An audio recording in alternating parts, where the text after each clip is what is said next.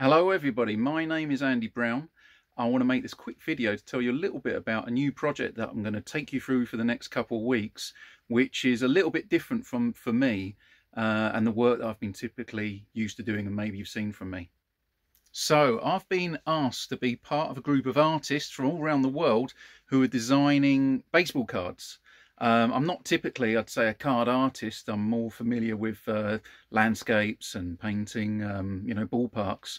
But I've been joined up with this group of artists from all around the world, and we're all designing baseball cards to do with Josh Gibson. Now, the reason we're doing it all to do with Josh Gibson is his name has been put forward to be the new name on the MVP award, which is presented each year to one player from the American League and one player from the National League.